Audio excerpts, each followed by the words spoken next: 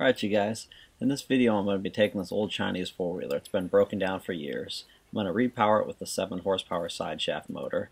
And I'm also going to be putting a dump bed on the back so I can move soil, rock, and tools, things like that around my property easy. So if it's something you're interested in, stick around, check out the video. Thanks for watching. So I'm pretty much just starting by taking anything I don't need off the quad. Motor, wiring, any other brackets, stuff like that. So we'll go from there.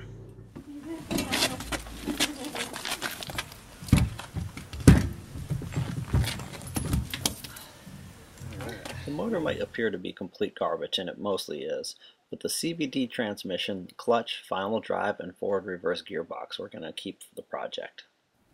Alright, so this evening what I'm going to do is I'm going to eliminate the rear shock and weld it out to the frame because the rear shock's been broken and pogoing for a long time.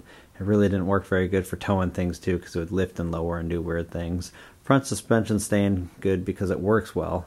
I figure it can't be any worse than a garden tractor. They have pretty much the rear wheels are all tied to the frame and everything for the transmission. They don't articulate at all. They don't go up and down, and they only have a tilting axle up front. So this with the independent front suspension should be fine. Another thing I'm kicking around the idea of doing is actually lengthening the frame somewhere. It would be really nice. I want to cut this back section off and drop down to a bed on it. So if I could actually lengthen the frame, it means I could get a little bit bigger bed on the back of it. So we'll see what we can do with that.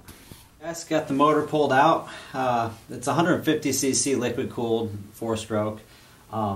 Seemed like a nice little setup, but just a cheap Chinese quad, and there's a lot of problems it had. It had electrical issues. One other thing, like the rubber is built so bad on it, all the air intake and everything rotted out from the carburetor to the air box and everything. Even the intake manifolds are splitting and cracking. All the plastic sun faded and cracked really quick.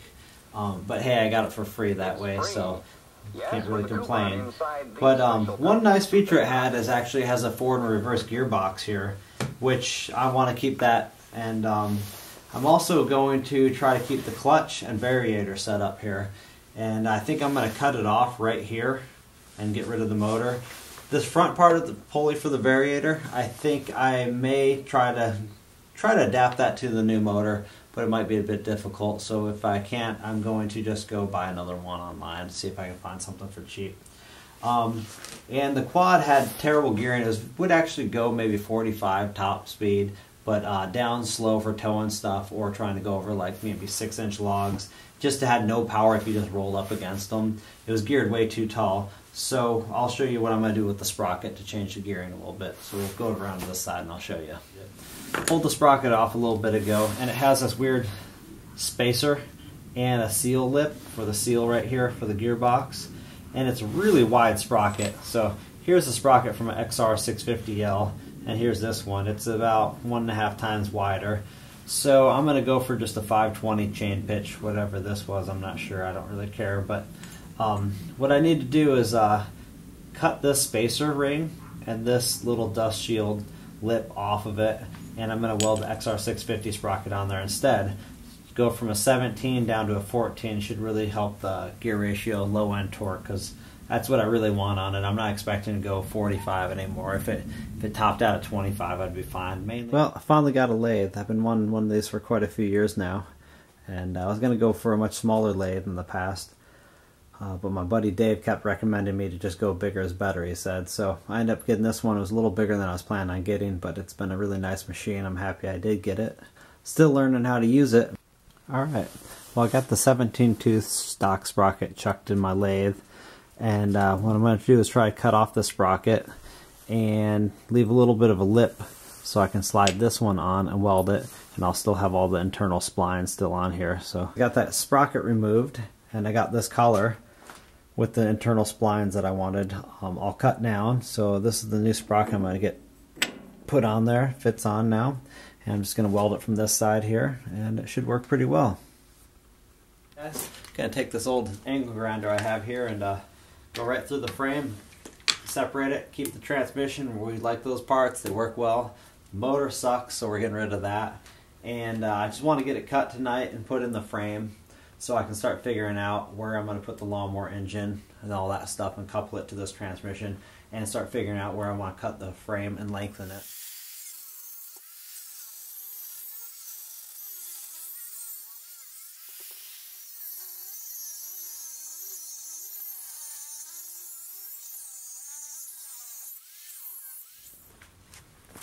All right, it's free.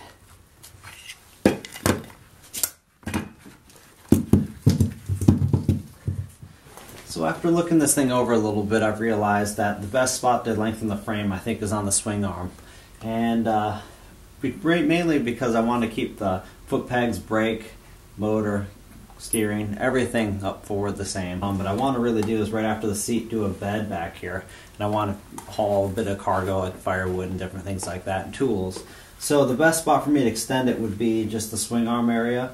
And to, of course, get a bigger chain, longer chain for it. But everything else should work. Even the brake line, I have enough room to extend it at least another 10 inches. So, all right, starting to cut away the swing arm here. Decided to take off the mounts up here. Just look like a pain in the ass, so I'm not going to mess with that. Just start taking the angle grinder. I'm cutting it through here. As you can see, I can pivot the swing arm down and just about all the way through. Just got to take off a few little bits right there and there. And because this is a flat plate here and this is a flat plate, I'm going to actually put some bars right between here to extend it. So I think that should work out pretty well. Well, here it is. I extend the swing arm about, I think, 10 inches or so. And I got some more gusseting to do, but this is good for the night. And tomorrow I'll probably add some parts to kind of connect to take up where the shock was and just kind of gusset this and make it all solid back here. So that's good for the night. So I was digging through my scrap pile and I found some small square stock, and these teal pieces of metal here came from like legs of a table, and they're already welded together like this, but I kind of like the way it's laid out there. So I think I'm going to do something like this. I want to get it lower, just a little lower, so it just comes over the tires a few inches. And it's going to be my main frame rails for the dump bed, and I still need to tie in some metal that comes off the frame here down to the swing arm to lock it out, because of course the shock's gone. So we'll get cutting and modifying here.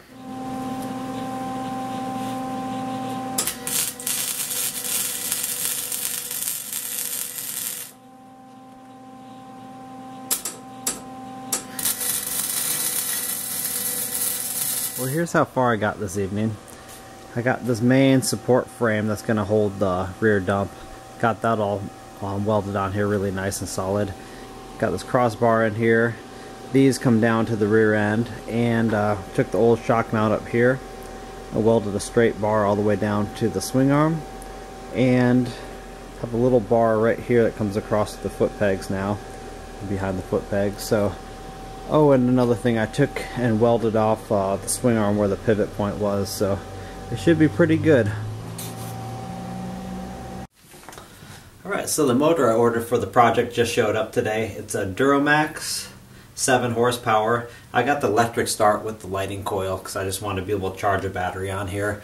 And so yeah, I got this model here. I've never ran one of these. I think they're pretty much the same as all the Honda clones out there. I have a Harbor Freight motor, 6.5 horsepower. I've been running on my log splitter. Been pretty happy with for a $100 motor. They're not bad.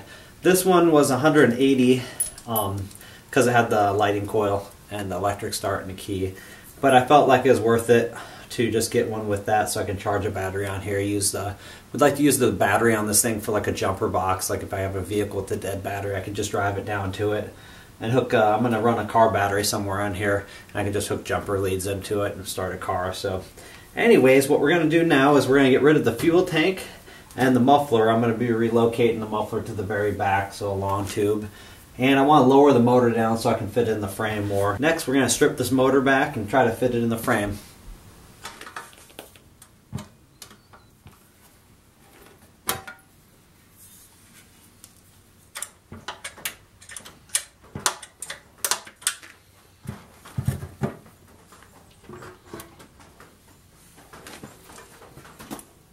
Alright, I got the motor set in there, and it's at a slight angle. I need to make a little more room, but what I really need to do is cut the aluminum framework off the transmission a little further back.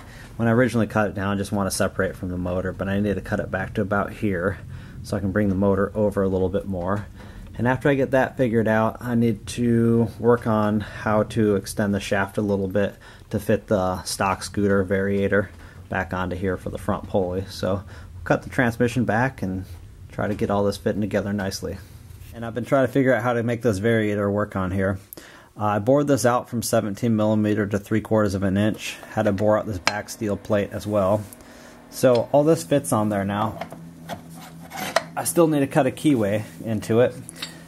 This front aluminum front pulley cover was 17mm with splines. I bored out to 3/4 of an inch, but as you can see, the shaft on the motor stops in here maybe 3/8 of an inch. So I made this little part on my lathe that will drop into here and fit up into here. I can tighten it down with a bolt, and once I bore a keyway in here, everything should be locked on pretty well. So now I can start working with the belt alignment to get the motor and the transmission aligned and work on the motor mounts. That next. Not sure if you guys can see it, but I cut a small keyway in this thing for the torque converter, so that should take care of it. Alright, I got a motor mount welded up for the transmission that comes off the frame and mounts at the top of the transmission, so it's mounted in 2 different locations. And I got a plate cut from the motor. It's all bolted in. Motor mounts are all welded as well. And did some tubing here, some 1.5 inch tubing to bring it up off the frame a little bit, and put a plate here that you can slide the motor back and forth to tension the belt. Everything's fairly tight in here, but it still fit really well. Here's the kind of clearances between the transmission and motor. Still got to put the muffler on, hook up the quad tank, put some oil in it, and then I can fire it up. But I'm pretty happy the way it all is coming together now. So what I'm going to be working on now is gotta take this, I got the muffler off here.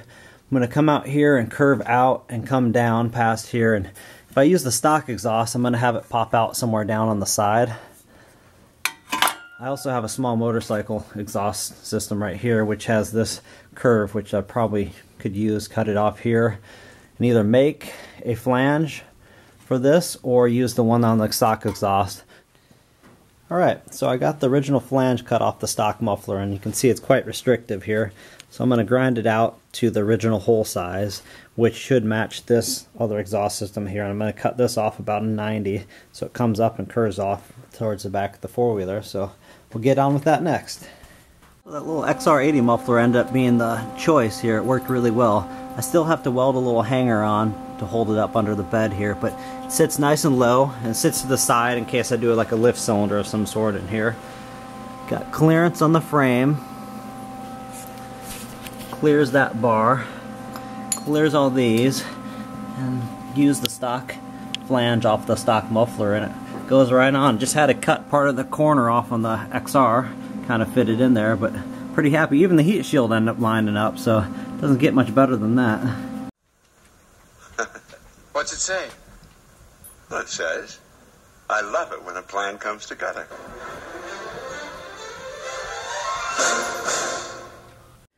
So this is the forward and reverse gear shifter. And the rod used to come straight down to the transmission, but I had to do a little cut and bend up and then over to get it to work. So that would be reverse, that's forward, reverse, forward. So it should be pretty good.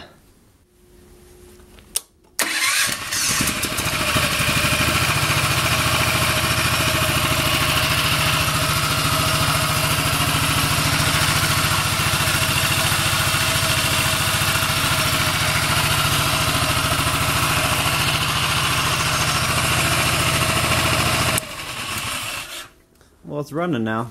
Still waiting on the final drive chain. It's going to be coming in the next few days, I think. Anyways, got the gas tank mounted last night. Decided to go for the original motor tank. I just kind of like the look of it a little more.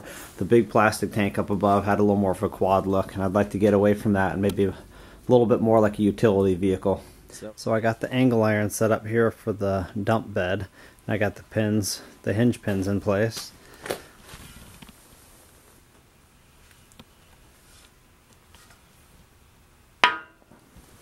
Alright, so I got the back 2 bars installed here. I need to install the front bar right here. Before I do that, I need to cut off the frame. right up through here and the other side right over there. And then I can put this final crossbar on here.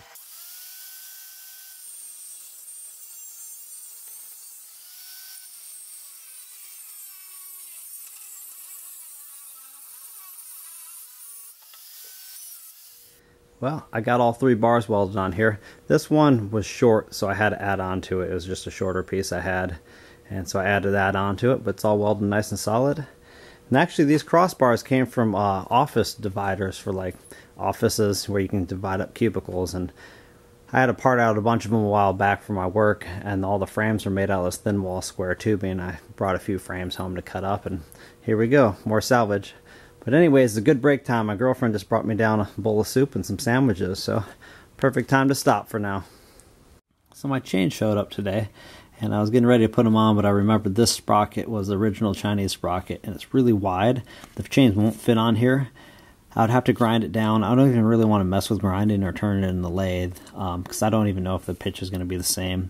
Could measure it. I don't want to mess with it. I'm just going to take it off, put it in my lathe, chuck it up, cut it off. And I have this 48 tooth. It's much bigger. It's a Sunstar sprocket off my XR650L. I'm going to actually weld that on there instead. And then I'll have a really nice slow gear ratio with lots of torque. So we'll get to that next.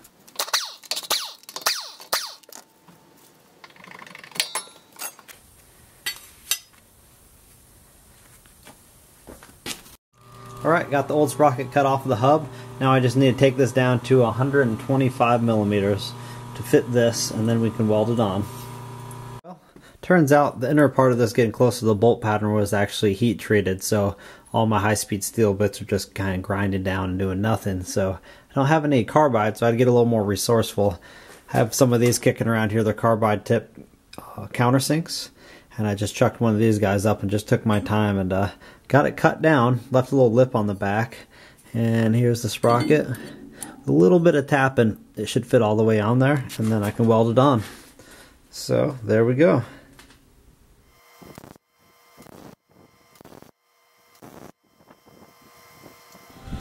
Alright, got it all welded on. Now it's time to bolt it back on the quad. Alright, I did not order an O-ring chain for this thing. I always run them on my dirt bikes, but not on here. Cheap project, keep it simple. 30 bucks in chain for 520. I bought my first gold chain, I think it was 1976. It cost me $129. It's funny, it came in a box with O-ring on it. Professional. Ooh, that's great. G-belt. Motorcycle chain. Check this 1100cc motorcycle out. And Japan Technologies right there. Look at that. It's even claiming DID. Total knockoff. But anyways, hey, it's gold, so we're going to slap this on next. What you doing, sucker? Alright. Since the last update, I got the chain on, and I had to put another transmission mount because I was having a problem when you put it under load, the transmission would torque a little bit sideways. And so I put another transmission mount on there, got a throttle cable hooked up, and actually it will move now.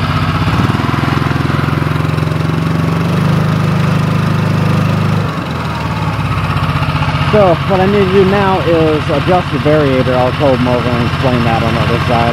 So I noticed this right off the bat when I first got the belt set up on here. This engine revs out at a lower RPM, full throttle, than with the governor, I should say, on it, than the original scooter transmission. So the weights in the variator here are too light. What I need to do is I need to take this back off, take the weights and rollers out, and put, I think I'm going to have to cut some stuff on my lathe and put some aluminum inserts in them, and then lighten them until it works what I need to do. It works off of centrifugal force. They're too light now, so if you rev it past the governor, this belt will change in its pulleys. This one will spring in, this one will come out. But right now it's not functioning right because the engine actually doesn't reach the high enough RPM for what it's tuned at. So we'll get to that next. So here's the inside of the variator. You got these rollers here, and they're weighted, and you can tune your variator by weighting them differently. These ones, like I said, are too light for the RPMs. So I made these little aluminum plugs to go inside the weights here. I don't know if they're actually going to be heavy enough, but we'll try this out. Now I might have to make some out of metal, something a little heavier, but we'll try this out and see how that goes.